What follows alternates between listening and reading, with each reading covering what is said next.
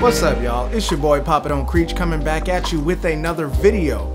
This one's gonna be a little bit different, however. Today I want to take you through my process of assembling a personal altar.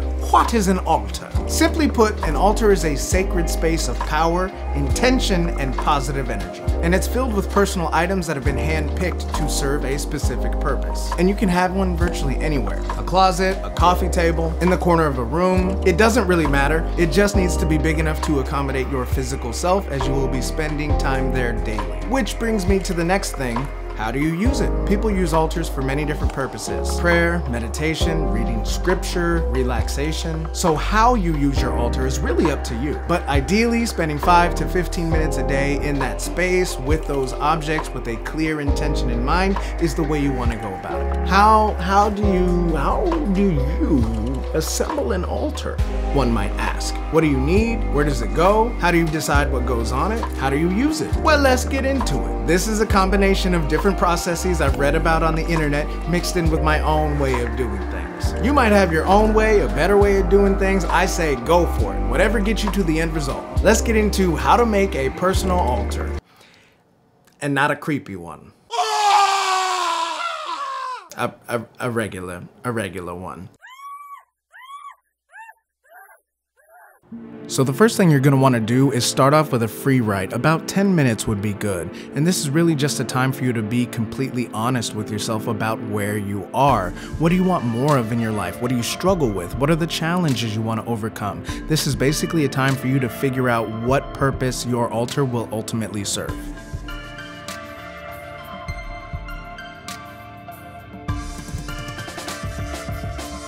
Once you're done with your free write, go back through what you've written and just circle any words that pop out for you. Basically, you're looking for themes around which to build your altar. Another way to frame that is, what do you want to focus on? What's your intention? What do you ultimately want to get out of this altar? From all those circled words, go ahead and take a second to look at what you have. You might find that some of these words actually have some kind of relationship to one another and can be distilled down into a few compact themes.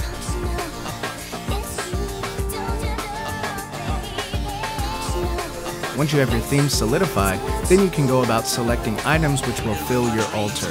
When selecting these items, you want to make sure each one serves a specific purpose and speaks to one or more of these themes in a way that resonates with you. If you're someone who's really connected to the elements, then you can make sure that your items represent all of them: earth, water, fire, air, and spirit. Here's where it starts to get groovy. So now you're far enough along, you can actually start assembling your altar. That means selecting a surface and a location, and it's important that the area around your altar is clean as well as the altar surface itself. One thing to keep in mind as you start placing items on your altar is nothing should be arbitrary, everything is intentional. The theme, the objects themselves, as well as the placement of these objects.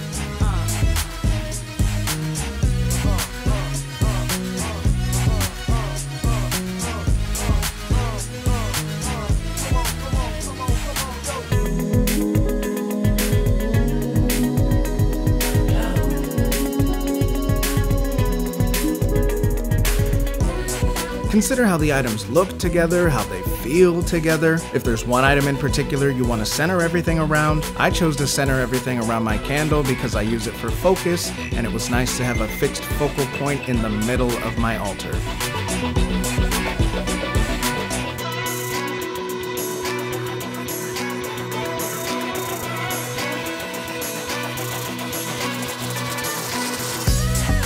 Other things to consider: kneeling pads. You're going to be spending a lot of time here. Might as well be comfortable. Ambient sound, music, lo-fi works really well. Scarves, tablecloths, different fabrics, all are great. Incense, books of wisdom, books of poetry, journals, instruments, bells or chimes, they could all have a place on your altar.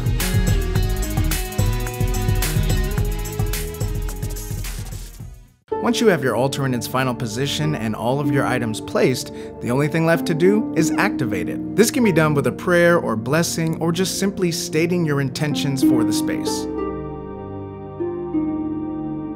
Once the space is alive, you gotta keep it that way. That means dusting, watering, and a commitment to daily use. And that's it, y'all. There's your personal altar. Congratulations.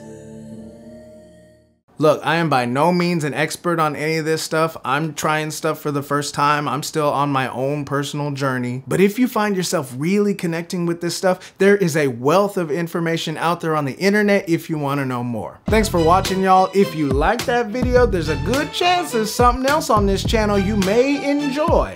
Be sure to hit that subscribe button and come on back for more how-tos, for sketches, for weekly check-ins, and some real talk. We got it popping over here, y'all. See you then.